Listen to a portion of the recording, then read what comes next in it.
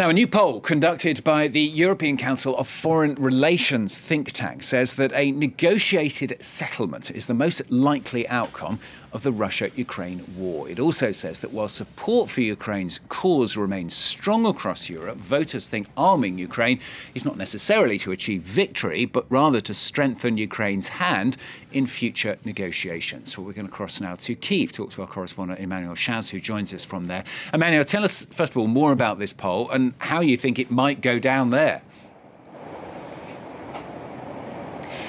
Well, first off, this poll shows that there's a majority of Europeans who think that a negotiated settlement of this war is the most likely outcome. But it doesn't mean that European partners, Europeans who are asked about Ukrainian support, do not support Ukraine. Indeed, there is a majority of Europeans who are still in favor of supporting Ukraine, but the end goal there might have changed. While on the onset of the full-scale invasion of Ukraine by Russia, more people were confident that Ukraine would successfully manage to push Russia out of Ukraine. Now, Europeans being asked, and there's thousands of people who have been asked for this poll, are more likely to believe that there would be a settlement on the actual position. They believe that this war would stop with Ukraine having to cede territory. Now, what's interesting in that poll is that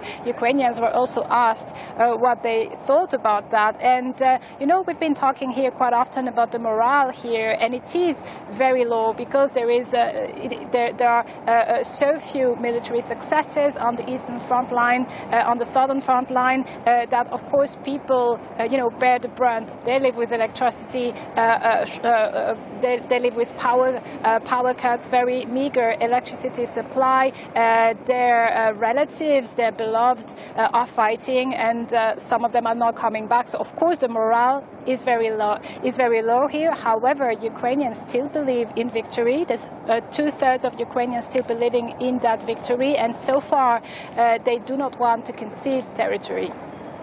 Meanwhile, Emmanuel, diplomacy, of course, is continuing. Viktor Orban of Hungary, who's taking over the rotating presidency of the European Council, has been there in Kyiv, as negotiations they're also carrying on in Washington as well, aren't they? Absolutely. While Viktor Orban was here to basically present the Russian agenda, which was to call for a ceasefire and negotiations, which obviously is not the agenda of Kyiv, which said time and again that it was not possible to negotiate right now and that there was no ceasefire in sight for the near future, because that would be enabling Russia to reconstitute its troops and organize new attacks. There have been also this visit.